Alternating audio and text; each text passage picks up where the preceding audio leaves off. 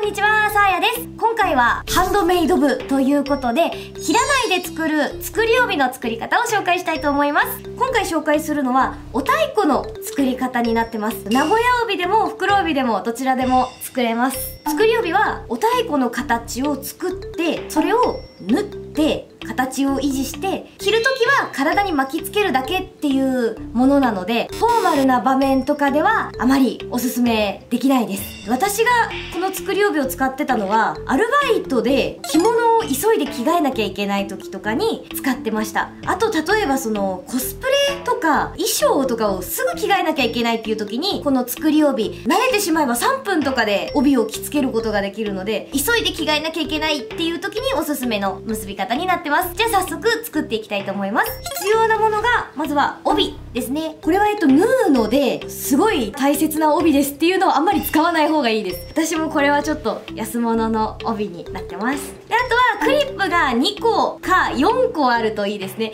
着物用のクリップだとバッチリ止まっていいです。あとはこういう文房具とかで使うクリップ、これを1個用意してください。あとは針と糸があれば大丈夫です。じゃあ早速作っていきます。はい、じゃあやっていきます。まずはお太鼓の部分の長さを測っていきます。こっち手なので後で使います。お太鼓の部分ですね。この部分をまずはだいたい80センチぐらい取ります。帯はここが30センチなんですね。はい、30センチ。それをこう三角に取るとここが30センチになりますね。で、なんでここで止めてあげて、この状態でここが60センチになってます。これで60センチ取れて、であと20センチはパタパタ、これでプラス15センチなんで75センチでちょっとですね、こんな感じでここでクリップを留めます。目印をつけておきます。これでだいたい80センチが取れました。この80センチのところで手先の部分を作っていきます。胴体に巻く部分ですね。このクリップを基準にして、よいしょ、ここで三角を取ります。三角、こんな感じですね。こんな形になってます。このクリップを基準に三角で、この三角の部分でこのクリップですね、このクリップを止めて動かないようにします。これで下準備の完成です。こんな感じになりました。ここが止まっててこんな感じです。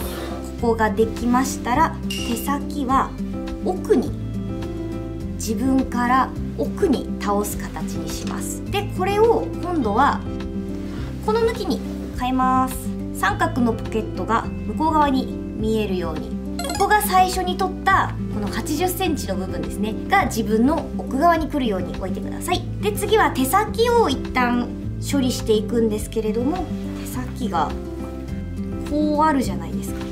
こうあってこうある手先、これを下に通します。よいしょ、下に通すのでこっちから出てくる感じですね。ここから今下を通したの分かりますかね。まずここにさっきの三角ができてて、その下から手先が出てきてる感じです。で、こう最終的に手先を折っていくので、この長さは手先の長さなんで30センチプラスちょっとですね。こっち側が0から1センチ、こっち側が3から5センチ手先を出したいので、だいたいそのぐらいの長さで取ってください。で、こんな感じですね。で、こうしたら動かないようにこの部分をクリップで留めていきます。反対側も留めていきます。さっきの80センチの印でつけたこの赤いクリップももう外して、手先が動かないように留めるために使います。はい、バッチリ止まりました。こんな感じになってます。で、こっちは胴体に巻く部分になるのでもう大丈夫です。なんでちょっとこうちっちゃく畳んでね、端の方に置いておきます。ではお太鼓を作っていきます。お太鼓なんですけれども、逆の方がいいか、逆にしますね。今逆になったんで、こっちが手先でこっちが余りになってます。じゃあもう一回回ちょっと開きますね。よいしょ。さっきのこんな感じですね。三角がここにできてます。こうパカパカするこのクリップを留めたところが真ん中、ここですね。ここでお太鼓を作っていきます。まずタレがこの下にちょっと出る形。私だいたい人差し指の長さぐらいでいつも作ってるんで、今回その長さで取ります。私7センチぐらいでした。皆さん自分の長さがあると思うんで、だいたいその長さで取る方がいいかなと思います。でここで取ったら上にかぶせてお太鼓を作ります。ここ1回止めときますね。タレの長さを固定して、タレを固定したんでお太鼓を作っていきます。お太鼓の長さもいつも自分がやってる長さでこんな感じで作ってください。ちょっとこれ細長いですね。細長いので中の部分をちょっと出して正方形に。でいつもの形が決まったら、さっきのこの上に2箇所止めてたと思うんですけど、これも使って今度はこのお太鼓がずれないようにしっかり止めてあげてください。ちっちゃいクリップだと帯が厚くてなかなか止められないんで、でかいクリップがおすすめです。こんな感じになりました。でここでしっかり形を決めないとどうしようもなくなっちゃうんで、形はちゃんとここで整えてください。でこの手の部分をこのお太鼓の中に通してあげます。よいしょ。しっかりこの上のこの1枚のめくって、この中ですね、この中に通してあげるとよく見知ったお太鼓の形になると思います。でこの時ちょっとクリップが今邪魔だったので、クリップを1回外して上から留め直します。こっちの手先の長さは0から1センチ、こっちは3から5センチが綺麗だそうです。ぜひぜひその長さで作ってみてください。でここまでできたらもうほぼ完成です。で今クリップがついててこのままだと切れないので、これを今から針と糸で縫ってお太鼓の形がずれないようにしていきます。ちょっと今回分かりやすく黒の糸で縫っていこうかなと思います。結構今回は帯が大きくて重たいので、しっかりした糸で縫った方がいいかなと思います。細い糸だと取れそうです。縫うところは表になるべく見えないようにしたいので、内側の方を縫いたいです。裏にして、よいしょ。この辺とこの辺、今下がタレです。この辺とこの辺を縫ったら、あんまり落ちないかなと思います。今分かりやすいようにすごい分かりやすい色の糸で縫うんですけども、なるべく目立たない帯と同じ色の糸で縫ってください。めちゃめちゃ分かりやすい感じになってます。ここを縫いました。で中はちょっと見えちゃう、糸が黒くちょっと出ちゃってるんですけども、もうちょっと内側の方で縫えば目立たないですし、1個下の層で縫った方がいいですね。手先こう2枚重なってると思うんですけど、これのここは縫わない、こっち下の方だけ縫ったら見えないです。じゃあちょっと次はちゃんと白い糸で縫います。逆サイドも縫っていきます。今もう1往復しかしてないんですけれども、やっぱりちょっと重たい帯だと心配なので、もう何回か縫ってしっかり留めた方がいいと思います。これでこのクリップを外せば完成です。早い、簡単で、内側の事務用のクリップみたいのは崩れやすくなっちゃうんで中に置いてきてます。中に置いておくのが嫌な場合はもう部分もクリップを留める段階で縫っちゃってください。そうすればね、針と糸だけで作れます。ではこれを実際に体に巻いていこうと思います。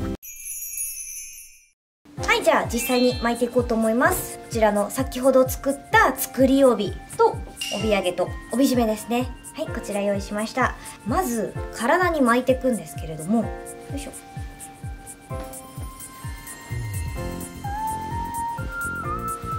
一回巻いて、で、よいしょ。背中に回してあげます。よいしょ。こんな感じで背中に回りましたね。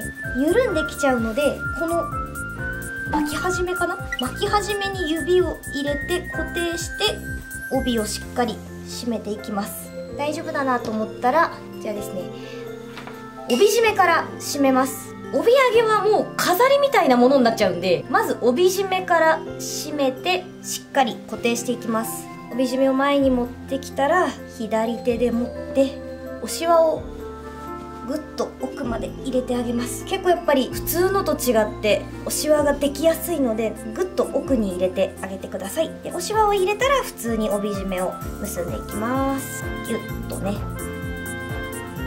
いしょ。じゃあこれで帯締めが出来上がりました。今こんな感じです。帯枕がないとなんだか不思議な感じになっちゃいますね。じゃあ帯枕も入れていきます。帯枕に帯揚げをセットしたものを太鼓の中に入れて、背中にピタッと沿わせてください。沿わせたら帯枕の紐をまず結んでっていうのはいつもと一緒ですね。いつもと違うのは帯締めが先っていうところだと思います。落ちないようにしっかり背中につけるように意識してやってあげるといいです。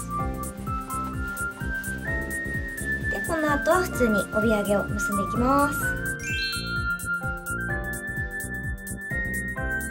これでできました。完成です。こんな感じになってます。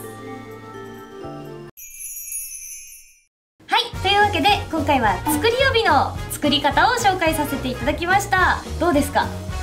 簡単お太鼓になりました。やっぱりちょっと作り帯なので結んだ感がやっぱりないですね、じっくり見ると。なのでやっぱりフォーマルな場ではなくて、ちゃちゃっと着なきゃいけない、しょうがない時とかに使うのがおすすめです。これ1個覚えておけば何かあった時とかに使えるのでね、ぜひぜひやってみてください。で私が着てた時に気をつけなきゃなと思ったのが、右手側のここですね。ここがずるっと落ちちゃうとちょっと形が変になっちゃうんですね。わかるかな？こんな感じ重なってるだけなので、帯締めとかが緩いとずるって落ちてきちゃったりするんですね。なのでここはちゃんとした高さにあるかをちょっとこまめにチェックしたりするといいかなと思いました。あとあれですね、巻きつけるだけなのでやっぱりどうしても緩んで見えちゃうので、ここにシワが入りやすくなってます。なんでしっかりこのシワを後ろに流してあげたり、巻きつける時にかなりギュッときつくやるのがいいかなと思います。最初は着付けるのちょっとコツがいるんですけれども、慣れてしまえばアルバイトの時とかめちゃめちゃお世話になったので、急いで着替えたい、お台風着替えなきゃいけないっていう方はぜひぜひチャレンジしてみてください。ここまでご視聴いただきありがとうございました。また次の動画でお会いしましょう。バイバイ。